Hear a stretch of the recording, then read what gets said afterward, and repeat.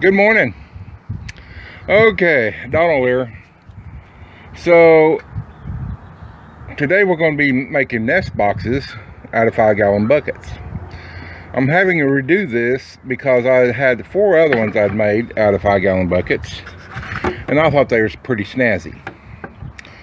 The problem is they're too shallow for my birds. They like to get in here and scratch and kick everything out, including eggs, which doesn't make me a happy person. So now I got these chickens. They're 1 to 2 years old, and they had nest boxes at the previous owners.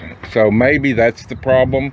I thought these would be deep enough, but it doesn't matter if I put hay or pine shavings in or a nest mat, they kick it out. So anyway, so today I'm going to make deeper ones, and I probably won't cut them as far back either. I sit there and I watch like 2 or 3 of them try to get in the same nest. That's what chickens do. You can have other ones and they choose 1 or 2. So it doesn't really benefit you to have a bunch of nest boxes. Okay, so what I do is take a bucket, 5-gallon bucket. I would like to be able to get the square ones, but hadn't been able to find one. So I went down to Walmart, $3. Pretty good price for a 5-gallon bucket. You can't hardly beat it. Now, before I went, put a straight edge across and drew a line, excuse me, about halfway across the bucket. Well, as we see here, and from all the broken eggs and kicked out nest material, that isn't enough. And this is kind of new. I guess this is about halfway. I didn't see this on the other ones. These little marks here, I don't know, I'm sure you can see them on. So anyway, so this time I'm going up maybe about 2/3 and draw a line across there. Got a little Sharpie here. And I'm doing this while holding the camera, so bear with me. Yeah, I know I need a tripod. I've been telling myself that for a long time. So okay, I'm gonna go across here, just use a straight edge, take it off. Let's see what it looks like.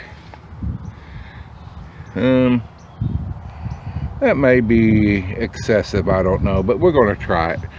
And then I kind of just eyeball it down the sides. Like I said, this one was, as you can see, a little over halfway. I'm going to take this new one, a little less than halfway. You just try and get an idea. And the neat thing is, if you don't, I didn't get that lined up, but you get the idea. If you cut it too big to begin with, you can always trim it down. However, if you cut it too small to begin with, ain't much hope of adding more to it. So anyway, this is my new dimensions. I'm gonna get off here. I've got my trusty Bosch cordless 18-volt jigsaw. I'm gonna cut this out real quick and we'll come back and show you what it looks like. Okay, so here's the new one I made. As you can see, let me see if I can, okay, see, you can see the difference, hopefully. And get them lined up. This top one is more open, and this new one's going to be a lot deeper. The bedding will be deeper. This will be shorter. Should give them more privacy and make it harder for them to kick out the bedding. So anyway, you know, you live and learn. So I got one more to do. I've got 6 chickens, 2 nest boxes or nest buckets, and by the way, I just want to add that this is not my original idea. I seen this on another homesteader's YouTube channel when they were showing about their chicken tractor, and so I'm just kind of, you know, winging it. I can't remember their name right off the bat. I will try to have the link to their site, their channel, in the description below. So anyway, here you go. And as far as dimensions, I don't know, that's probably about 6 inches back, and this one is This one is a lot more, as you can tell. It's quite a ways, so it's almost double that. So that's a 2x6 right there, which is 5.5, something like that. Yeah, we're 5.5 to 6 inches back. This should do it. So anyway, I'll get you updates as soon as I get them installed in the chicken coop. So anyway, Donald out. Here, my little dog. He's mad. He didn't get to come outside this morning. It's kind of chilly for him. So anyway, hey, stay tuned. Okay, here we are. Here's the old boxes, and yesterday I filled these full, and you can see what happens. They kick it out, scratch it out, and then they either don't want to lay the eggs, or they bust the eggs by 2 or 3 of them getting in here together. So this is why I made the new ones. They're deeper. You know, you'd think any self-respecting chicken would love these, but they get up here, the hay, they kick the hay out, and they kick the pine shavings. So I'm gonna get these new ones installed. Hopefully I've got the room to get them in. Probably something I should have considered when I designed it, but I didn't think I'd have to replace these. Hence the reason to use plastic 5-gallon buckets. But anyway, let me get these old ones out, get the new ones in. See the girls? They're enjoying themselves this morning. Done had a pep talk with them about laying more eggs and not being butts, kicking all the nesting out.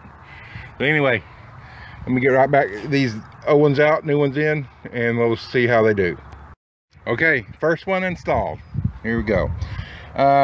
Yes, when you're designing your chicken tractor, make sure you can get the nest boxes in and out. This is like a Chinese puzzle trying to get this thing in. I had to go up here to my opening, toss it all the way back, fish it up. And then when I got it set, I remembered another detail. Wal-Mart and a lot of other buckets have this big flange on them. You need to cut that off. At least on mine I did. The way I had it, you see I got little places for the buckets to set. Well, this made it angle up, so forgot about that till I got this one in, and so now not only was it booger to get in there, now I'm trying to cut the flange off of it. So anyway, if your buckets have this flange and you don't make plans for that with your boards to hold your nest, then you'll have to cut them off. So anyway, okay, let me get the other one in. Let me get some pine shavings in, and then we'll take a look at it. The girls are, I think they're anxious to see what these look like. Okay, here we are. As you can see, these hold quite a bit more. And so hopefully this will help prevent them from kicking out their bedding. Plus, another thing you want to consider when you design your own chicken tractor is right through here, this is a 2x4, and I had the buckets all the way this way against that, but what I didn't consider, this bottom lip was below the 2x4, so when they got in here, a lot of the bedding was going down here, coming out the bottom, and so I had to put a 1x4 down the bottom here to close that gap up. So you know, when you do this, you might want to use a 2x6 going across here, or just make sure, or 1x6, just make sure that there's no gap, you know, between the, you know, this board and the bottom of your bucket where they can kick the bedding out. So anyway, there we go, new improved nest boxes. If these don't work, I'll probably just go get some plywood and build nest boxes, but this is going to work. I've done told them it's either stop kicking the bedding out and give me more eggs, or somebody's going to visit the crock pot. And I think they, as you can see, they're pretty worried about that. Yeah, they're all ganged up over here talking about who's going to lay today. So anyway, okay, Donald for the 1 Acre Homesteader. We'll catch y'all on the next video. Hey, don't forget to like and subscribe down here. Click that little bell to get notifications. Some of you say you don't get notifications when I post a new video. Click that little bell, and every time I post a new video, you'll get a notification. So anyway, thank y'all for liking and subscribing. Put this on your playlist, and catch me on the next video. Thank y'all.